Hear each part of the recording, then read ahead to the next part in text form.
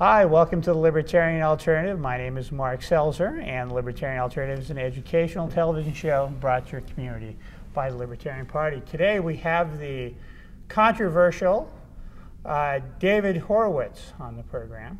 And well, I don't have as much on the war. We're getting off on all kinds of different subjects, but I don't have as much faith that we can really fix these things with the military overseas. I'm pretty skeptical about that. Well, I don't know that we can fix anything, but the fact is, if we hadn't taken Saddam Hussein down, we would have had to withdraw those troops. He would be now in possession of nuclear weapons, and chemical weapons and biological weapons, and he was a maniac, and we know he would have used them, and we would be in a much worse situation than we are now. Gaddafi would still have the largest chemical weapons factory in the third world, which he has kindly shut down out of fear of following Saddam into the hole that he was found in. He has shut down his nuclear weapons lab. There are 30 million women in Iraq and Afghanistan have the vote for the first time since the Garden of Eden. The prisons for 4 to 12-year-olds have been shut down. The plastic shredders are no longer shredding human beings. In Lebanon, we have a movement for democracy. The Saudis want to let women vote. The Egyptians want to hold an election. These are all really good things that have come because of George Bush and Dick Cheney and Donald Rumsfeld. And I'm not sure. Well, I'm much more skeptical about those things than you are. You don't want to recognize the evil that exists in the world. I recognize the evil. It's just when. Well, how would you have stopped Hitler? Well, that is a different story. Why is it different? Because after all, I don't see Saddam Hussein as a threat to the United States. The fact of the matter is that Saddam was a threat to us because he had swallowed Kuwait. He wanted to control Middle Eastern oil, which would have meant is the life, industrial lifeblood of all of Europe and a good part of the United States. He was building. He spent $40 billion on a nuclear program. The only reason he wasn't gassing the Kurds and building a nuclear program was because of us. If we had done nothing and backed down, today we would be facing a monster threat. If we wouldn't be at war already. He would be funding suicide bombers in the United States. Or maybe the other people in the Middle East would have taken care of him at that point. Dream on. What are you talking about? Why is it our responsibility to be the police force of Because the world? we're the only one to do it. You don't. I mean, if you have a world in which its natural state is war, it's always been.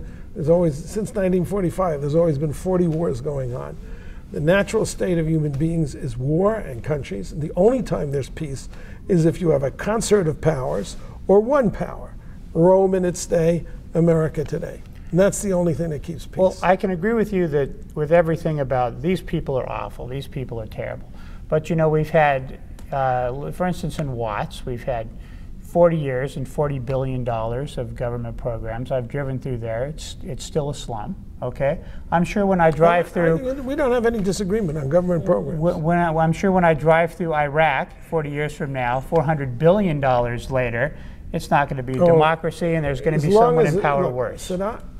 Saddam Hussein held a conference for international terrorists right before he was overthrown. Zarqawi was there. Abu Abbas was there. Abu Nidal was there. He was sponsoring suicide bombers in the Middle East. If the United States hadn't gone on, there would have been a nuclear war in the Middle East. I mean, Israel probably would have had to take out either the Iranian, or Saddam's, as they did in 1981 when they took out the Jacques Chirac financed Cyric nuclear reactor.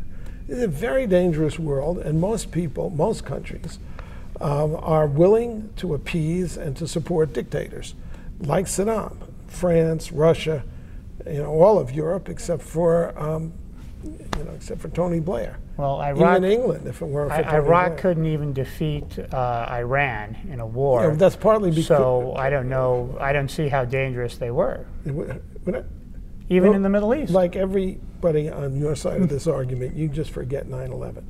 No, I'm not forgetting 9/11. Oh, you're totally forgetting 9/11 because 9/11, if it had been followed took $600 billion out of the economy in an hour.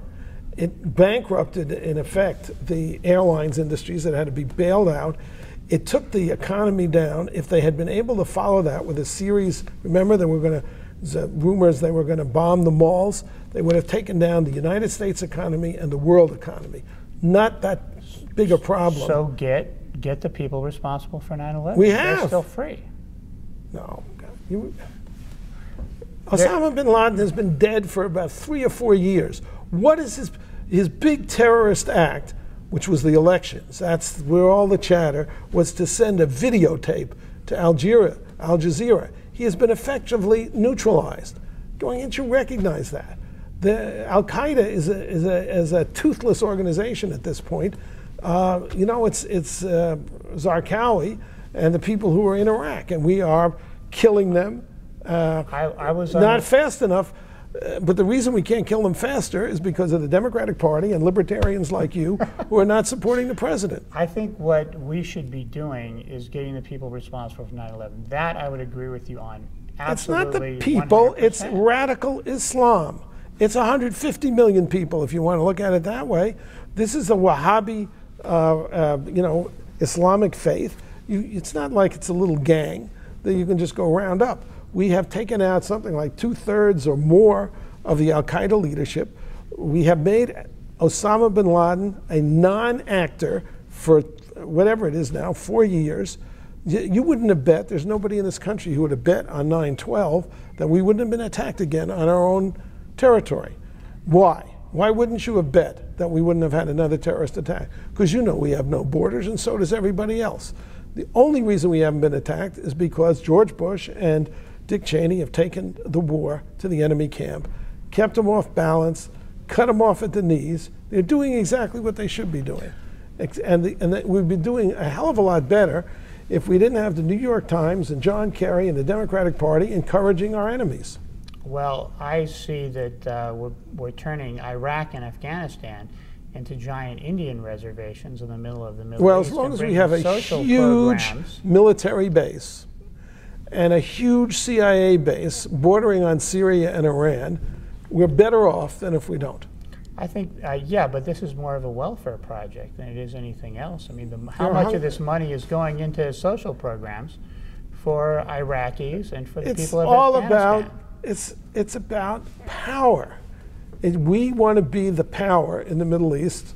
So Saddam Hussein and but we haven't caught him. What's his name? He's dead. If we would, he's dead. I repeat it. He's dead. I haven't seen proof of that. He doesn't. You have seen proofs. What has he done in 4 years? What has his signature on it besides videotapes? They have. Well, no, Osama bin Laden has been effectively neutralized. If we would have put the money that we put into catching, into going into Iraq, into catching Osama bin Laden, we would have left Gaddafi with his chemical weapons laboratories, Saddam with his suicide bombers. I happen to agree with Laurie Milroy that Saddam had a role in the both World Trade Center bombings and the embassy bombings. But I want to see proof of that. Where's the proof? That's okay. I want to tell you, you are a libertarian privileged to live in freedom because of George Bush and Dick Cheney. And if you had people that reflected your views, we'd be in a hell of a lot of trouble. I would like to see America protected here, I think, at our We cannot protect ourselves. We don't have borders. We can't even get borders in place. We can't even control our own. We have 11 million illegals here, among whom are hundreds of thousands, or at least 100,000, from the terrorist Arab Muslim Middle East, who we don't know who they are or where they are. I just don't have your faith in government. I just don't have the faith that you have. You don't need faith.